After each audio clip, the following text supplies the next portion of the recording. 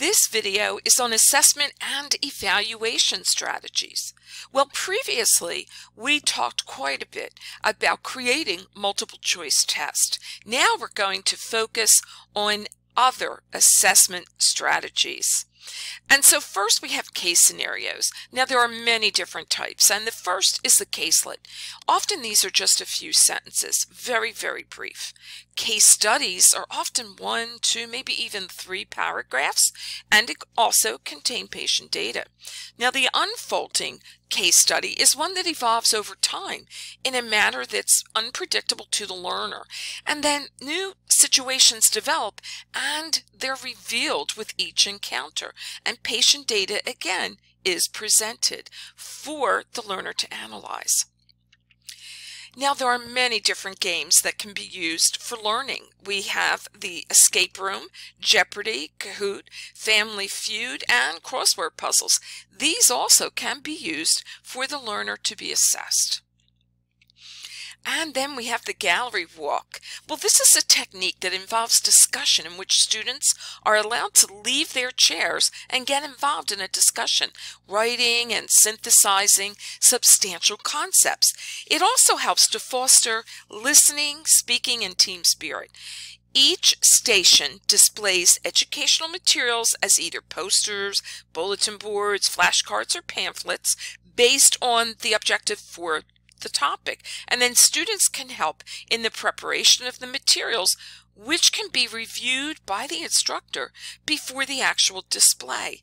Using debriefing to review the learned concepts afterwards provides a platform for students to recollect and organize what they've learned.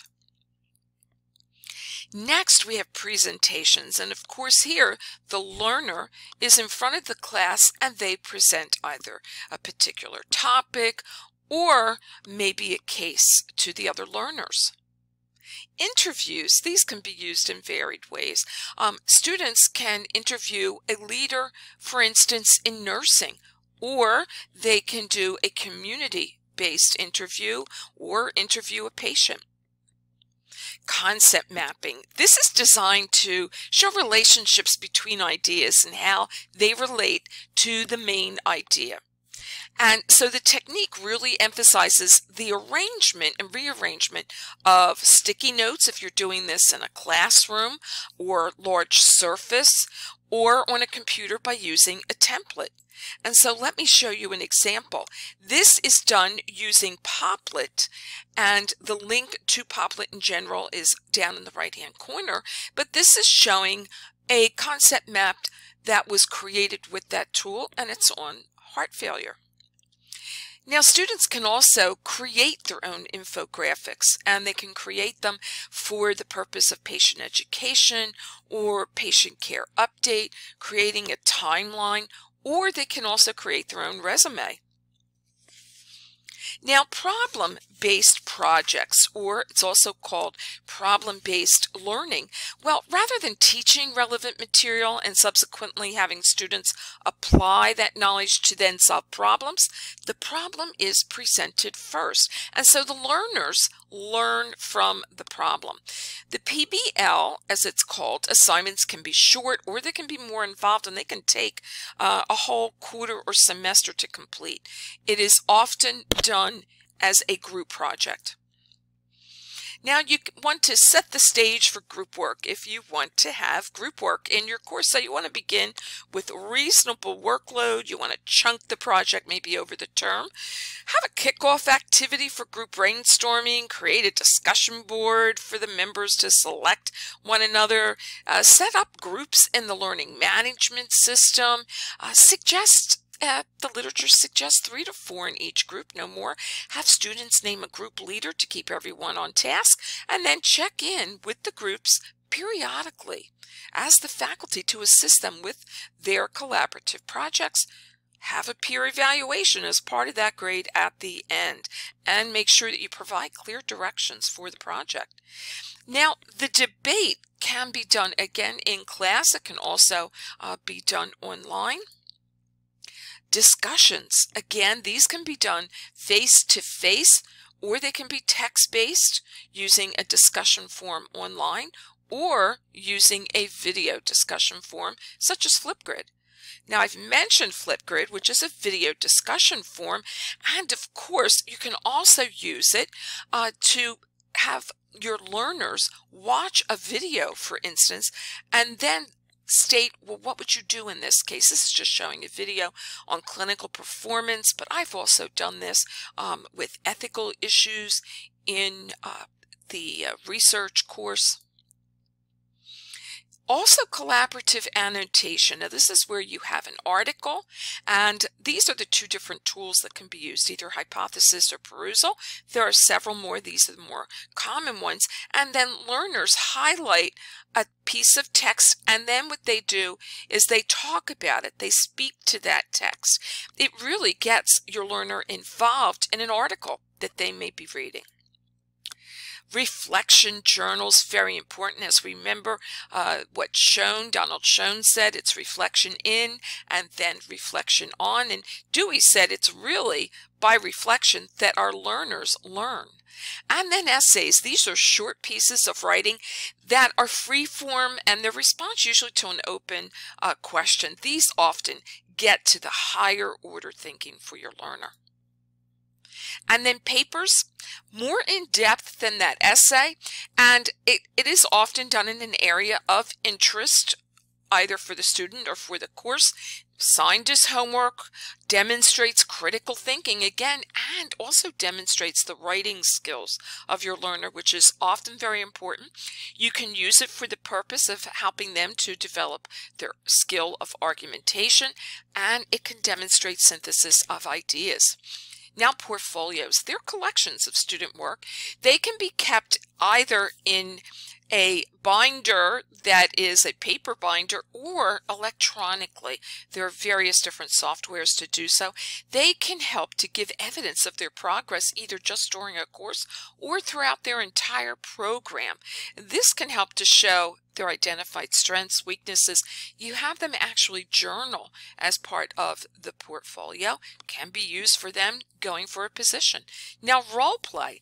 Students can actively participate in a situation. It helps to stimulate creativity, and what you want to do is you do want to give them a particular role. You want to control the variables, but you want to give them practice in this peer review for the skills. So you want the learners to critique how the role play was played out.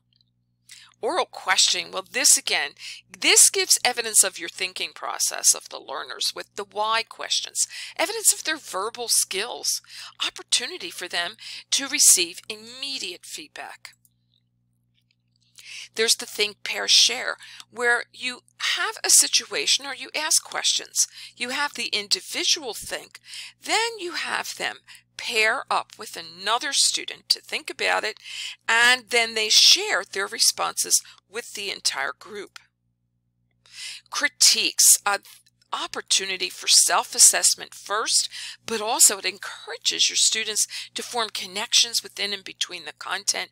It's an integration of learning that can be demonstrated, and learners can always benefit from getting a critique from another student. Students will also learn the course content by giving that critique.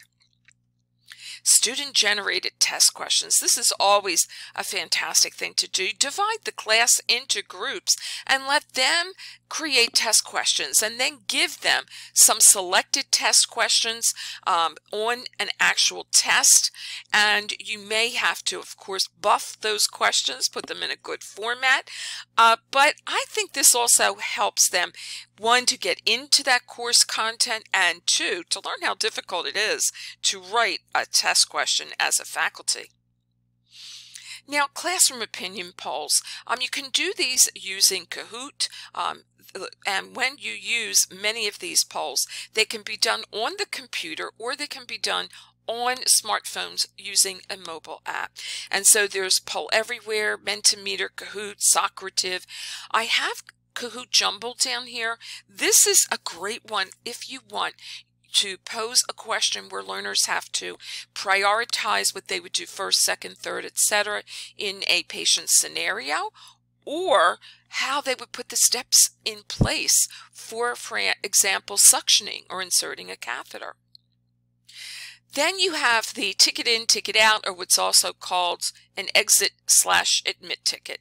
These tickets are done at the very beginning of class, and students can respond to questions about their homework or on the lesson taught the day before. This can be an assignment expected to be completed prior to the class. They have to hand it in. That's their admission into class. The exit are small pieces of paper or index cards that they submit as they leave the class, and students are required to write down an accurate interpretation of the main idea behind the lesson that was taught that day, and then provide more detail about the topic. Now, skill practice, of course, in a skill lab. And then, of course, the clinical day. And often what we do, and we'll be talking about this later, is evaluate student performance against clinical objectives that are based on the course objectives. And then simulation, of course, with debriefing afterwards. And then there's classroom assessment techniques. These are also called CATs. They're both a teaching approach and also a set of techniques. The approach is that the more you know about what and how students are learning, the better you can plan the learning activities for your students. These are simple, they're non-graded, they're anonymous, and they're usually in-class activities. These are based on a book that is from the late 1990s by Thomas Angelo and Patricia Cross called Classroom Assessment Techniques, a Handbook for College Teachers. And characteristics of CATs is that they're formative, they're learner-centered, teacher-directed, and mutually beneficial. Context-specific, ongoing, and grounded in good teaching practices. Why? And it says, why should I use CATs? Well, as the faculty, they provide you with feedback as to, are your learners understanding the teaching that you are providing? And then for students, it helps them to become better monitors of their own learning. It helps them to point out maybe what they need to study more, and concrete evidence for the instructor, okay, that they care about their learning. An example is the minute paper, and I will allow you to read how to do some of these. And here's an example of what a minute paper looks like. The muddiest point. If you're having a live session with your learners, you can use the chat box at the end of class for the muddiest point. The 5-minute professor. I love doing this one. This is where the student asks the question, but you have the student answer. Application cards. The 1-sentence summary. You can have them do it loosely as a sentence, or you can provide them with a format. Then there's the classroom test. Many different types of items that can be used. If you have any questions, please place them in the course question area.